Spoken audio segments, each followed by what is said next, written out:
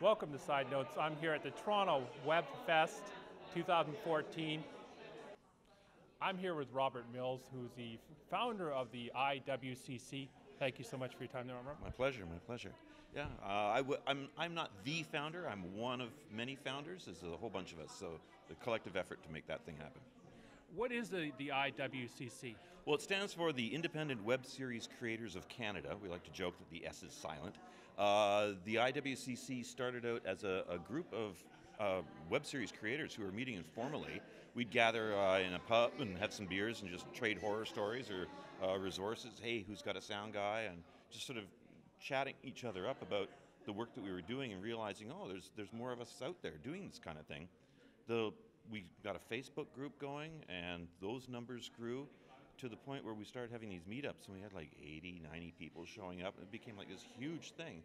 And we realized, okay, as individual creators, you know, it's great to be independent. Everybody in this field is very fiercely independent, and rightly so. They deserve to be. But as an independent producer, if you go to a government organization or other policy funding agency or something like that, it's very difficult to get heard because you're just one person. And so the idea was, well, we need a collective voice. We can do a lot more as an organization.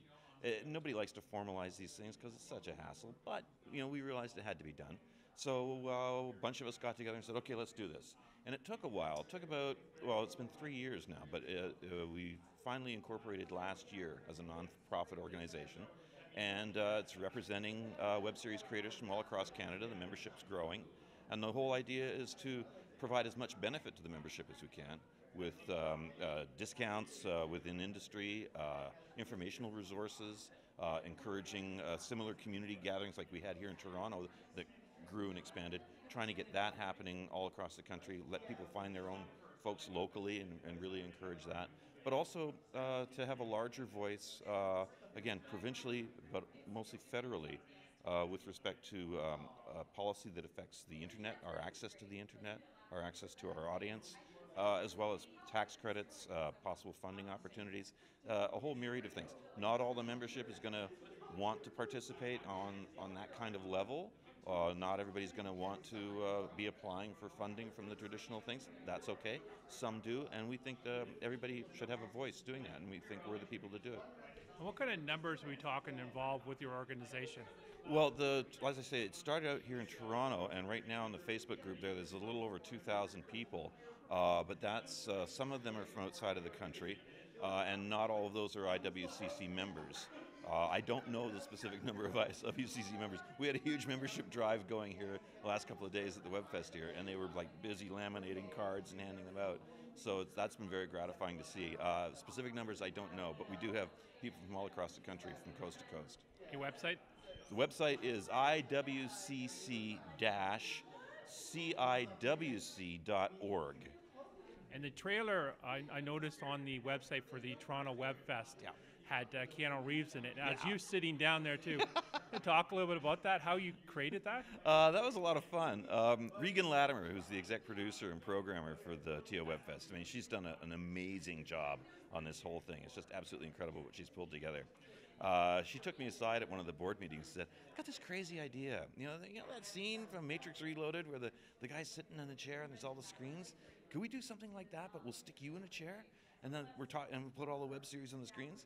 I'm like, yeah, that sounds fun. And she says, can we do it? Technically, is that possible? I'm like, yeah, we could do it. So she scripted it, and we got together in my house. We set up a green screen, and it was in my living room. And we sat there and acted out my part. And then we got busy. We were trading files back and forth. I was rotoscoping around Keanu Reeves, and I had to make the chair that I was sitting in wasn't real. That was CG. So we had to do that. The suit I was wearing didn't fit properly. So the pants, I had flood pants, and I didn't have shoes that matched. So I was just in my sock feet. So I had to digitally lower the hem of my trousers and paint in shoes.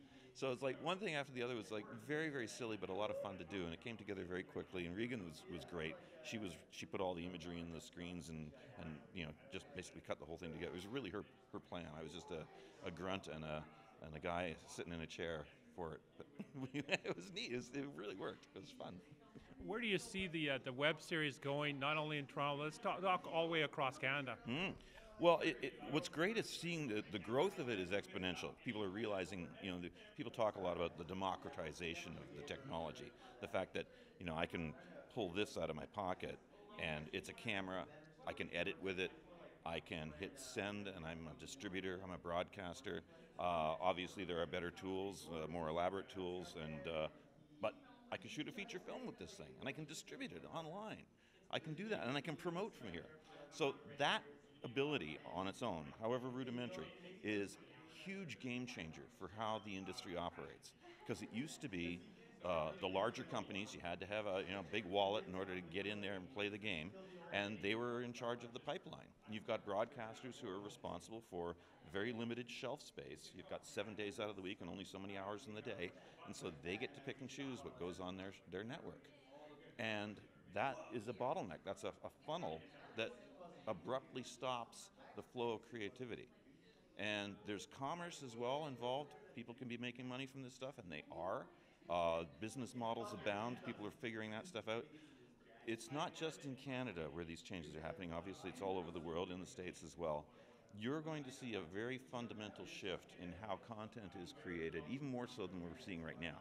What about the copyright laws at the same time? I mean, they would have to change because as the technology changes, the Canadian copyright is not keeping up at this time. Well, copyright, that's a whole other issue, because copyright, there's two things happening there. One, you've got technological ability to do things with material now that didn't exist before. You've got individual creators who want to be able to answer back to the culture that they're in. You've got larger corporations that are fighting for longer and longer copyright terms, which is keeping material out of the public domain, which means as an artist, I can't comment on my own culture because it's owned. And that's not right. Copyright was originally 14 years after the death of the creator, and now it's 90 years. That's what they're aiming. Yes, in the States it's 90 years. And so they're aiming for more and longer copyright terms. The Trans-Pacific Partnership is a trade deal. It's been negotiated in secret, and it doesn't represent the will of the people of the countries involved. It's lobbyists and large media corporations who are mostly behind this. It covers a lot of ground, not just copyright or media entertainment, but it directly affects not just copyright and our ability to again answer back to culture, but it also affects how we can access our audience. Those secret negotiations, those rules and regulations that are being decided upon but in an undemocratic fashion, that is going to directly affect your ability to see our shows. It's going to affect our ability to distribute them so they can be seen. It's affecting free speech. It touches down to the fundamental core of what net neutrality is all about. And net neutrality is about free speech. So copyright is a thin wedge that is being used to derive greater control over the ability to distribute and have access to content. So you're seeing as the internet is changing, do you see one day, maybe not in our lifetime, but the future generations, that they may have more freedom of speech because of the fact all the technology available to them, and they're letting their voice go out? Do you see the rules changing, let's say within the next maybe 30, 40 years? I see the rules changing over the next 10 years while the larger existing powers, entrenched powers, are going to try to stop that from happening. I'm all about the people's voice. Yes, the people's voice is going to continue no matter what. I firmly believe that. The technology, the genie's out of the bottle. This particular snake known as the internet, it's not a snake with several heads, it's a snake with no head. And it's people themselves are going to find ways around these laws. The more ridiculous the laws get to try to control the flow of information, the more you're going to be turning your own citizens into criminals and pirates. And if you're going to treat them like criminals and pirates, they're going to behave like it. So if you want a populace that's nice and well-behaved and a little bit compliant, then you've got to understand they have the right to speak, and they've got the right to certain freedoms, and they will exercise those rights.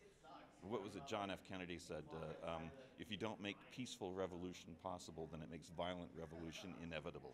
Nobody wants violent revolution. Well, I just want my MTV, as they used to say in the old days. JFK is one of my favorite people to quote. You know, it's an amazing individual. I think he died too young. But You know, as we're finishing up right now, do you have any final words that you want to share to people, maybe just get involved in this industry? Yeah, get out and make it. The only thing standing between you and actually being able to make something is yourself.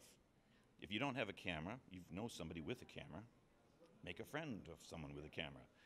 Everybody's got access to the internet. If you don't have your own internet account, go to a library. You have the tools. The tools are readily available. So the only thing stopping you from telling your own story, whether it's a documentary, reality show, a narrative, comedy, whatever you want to do, get out there and make it. Part of the process of us being able to declare that space as public space is to occupy it. And you have a website so people can quickly go check it. Maybe they want to fire you off a comment we didn't touch on here? Yeah, sure. My personal website is robbomills.net, ROBBOMILLS.net. And yeah, contact me. Thank you so much, sir. My pleasure. Good to meet you.